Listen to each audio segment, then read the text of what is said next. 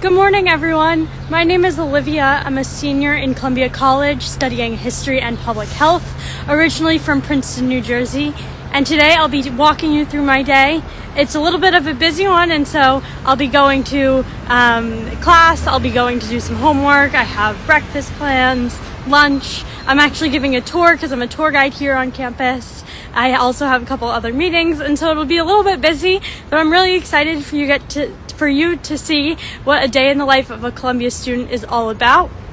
Right now I'm standing on the Law Bridge, which is right by my residence hall. I really love the Law Bridge because you can see, hypothetically, 30 blocks north and 30 blocks south and 30 blocks north. I don't know if it's true because I've never counted, but I really love standing on the Law Bridge because it's really nice in the mornings to be able to see and look out over the city. It's right by my residence hall. I live directly to my side, and so it's super nice to be able to see into the city on a beautiful day. Okay, now heading to breakfast. Good morning, here I am in Ferris Booth Commons where I'm getting breakfast before I start my day. I always come and get an omelet in the mornings. It's my favorite thing to do, and my friends will come and meet me before going to class, and so it's just a very big tradition that we've had for the past 4 years. I would say that the omelets are definitely one of my favorite things to get at Ferris Booth Commons, but I also, during the day, not for breakfast, I really love their dessert case because they have a lot of different options in the dining hall, but in Ferris Booth Commons they also have this big case full of dessert, and so there are different cakes and pies and cookies and things, and so Ferris Booth Commons is definitely one of my favorite places. Eating lunch at my favorite dining hall. Me and Olivia met in class together last semester, and then we just ran into each other again today. That's the best thing about Columbia, is that you're always running into people in random places, and so it really does build in the community right to campus itself. Welcome to Columbia! Right now, I'm with my friend Kate in Uris. Uris is one of our 19 libraries here, and I really love it because it has some group collaborative spaces where I can work together with my friends and be in a study room together, and so right now I'm with Kate. I'm currently studying for my U.S. Constitutional History class. And I'm working on my senior thesis.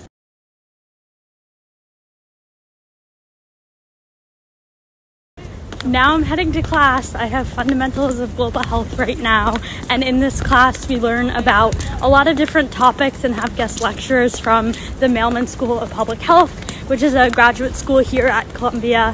And so in this class I'm reading a lot of journal articles for homework. I read various documents from the World Health Organization and other global health types of organizations, and so it's a really great opportunity to be exposed to lecturers from a variety of different disciplines in public health and learn from the world-renowned professors at the graduate school, as well as connect with other undergraduates, since this is an undergraduate class. And so I've really enjoyed it, and I'm excited to go today.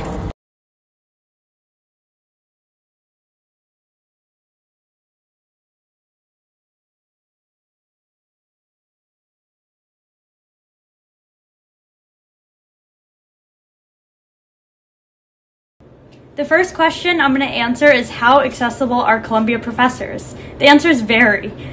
My first year I took class in literature humanities, and I went to office hours very frequently with my professor, and I built a really strong relationship with her to where now she's one of my closest mentors to this day, and I would say that's very true of all professors. They're really excited to get to know their students and have students come to office hours, because all professors are required to have office hours, so you're not just going to the TA's office hours. You can also go and build relationships with your professors, and they are really excited to get to know you as a student, see what you're interested in, and then also help you in whatever you are looking for help with. Whatever you want advice in, you can definitely go to office hours for.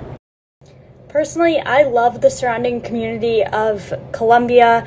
living in Morningside Heights, which is this neighborhood of New York City, has just been so much fun because it feels a lot like your traditional college town, to where like I can go down to the heart of New York during the day and then I can come back to Morningside Heights, and it really does feel like your traditional college town.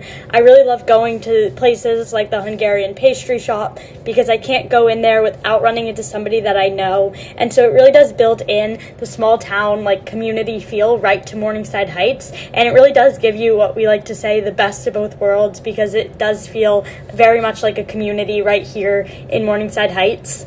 Also, just walking around campus and walking around like these neighboring blocks, it's a lot of Columbia-owned buildings, and so a lot of your peers are living in these buildings also. Professors will live here, and so it does feel very much like a community.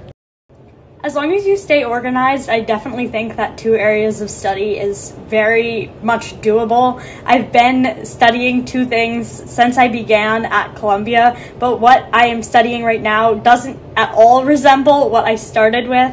I began as a political science and theater double major. I switched 5 times before landing on history and public health, but by staying organized, it really did allow me to study 2 things and do the core curriculum and still be on track to graduate in 8 semesters. And really, it was through the core curriculum that I found what I was most interested in, because with the small classes, you really do get to know your professors and they get to know you. And so I had a lot of conversations with them about what I was interested in, and it was actually one of my professors who recommended history to me, and it has just been the perfect path for me.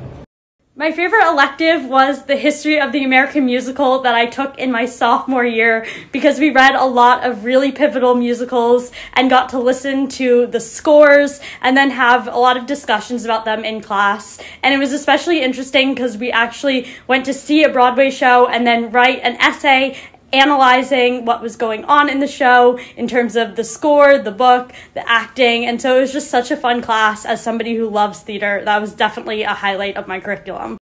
In terms of work-life balance, it's definitely about prioritization. I think I developed a lot of these skills in my first year by finding the classes that were really interesting to me, as well as the student organizations and extracurriculars that I really wanted to be a part of. But then just by finding the things that really mattered to me and being able to balance my time, that really has allowed me to have the work-life balance that I really want. And so I'm able to take advantage of a lot of the opportunities that are available in the city and in the university itself, because there are a lot of them, but then also the classes themselves really do matter to me, and so I definitely balance my time accordingly.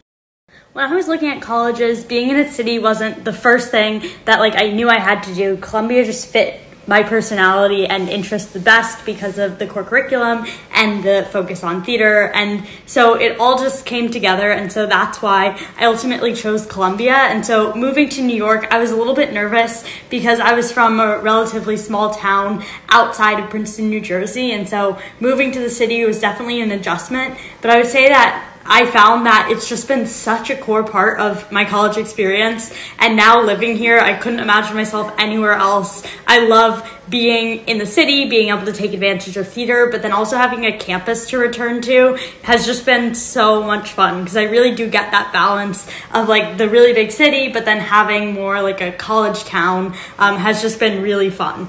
For me, what really allowed me to get integrated into New York and the campus community was finding people that I really blended with, that were really close friends of mine, because that allowed me to feel like I had a place both at Columbia and then also made me feel more comfortable within the city. And I would say throughout my time here in the past 4 years, I've grown a lot more comfortable with the subways, with finding places that I want to go, also with navigating Google Maps and finding different bakeries. And so now walking around the city and trying out different bakeries, going to some of the new restaurants is definitely one of my favorite things to do. But I think it's definitely a learning process to find the balance that really works for you. I think that's been a theme across a lot of my reels, is just the balance of what you like to do.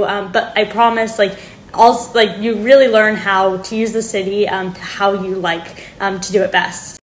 Hi, I'm about to sign off for the day, but I really wanted to show just one of my favorite traditions on campus is tree lighting, which occurs every week in the first week of December when all the a cappella groups will perform on campus. They give out hot cocoa, they give out free merch, and then all the lights will turn on. There's a big countdown.